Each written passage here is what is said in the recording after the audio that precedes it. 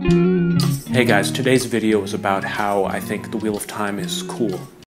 The fantasy news must flow! No, I want to get to something. Green screen time to make the point that this knife I attached to my mic to is 100% fake. I am never in any danger here. Quick correction, the knife is actually very real and extremely dangerous. Just thought you guys should know that. Furthermore, I'm going to hold this knife as close as possible to my face because I know this doesn't bother anybody. Correction, I actually know this bothers a lot of people, but I don't care. Anyways, guys, we are opening some packages. Let's look at the first one.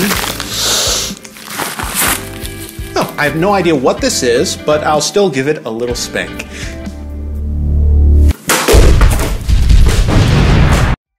The adult parody of my novel, Rebels Hunk, just passed $40 million on Kickstarter, and I only have one thing to say. Suck it, Sanderson. Let's call him right now. Hey, Sanderson, the Breach of Sleaze series just passed Stormlight in total sales. Got anything to say for yourself? Make whatever you want, but, I didn't think so. What's that, another package? Some things never change.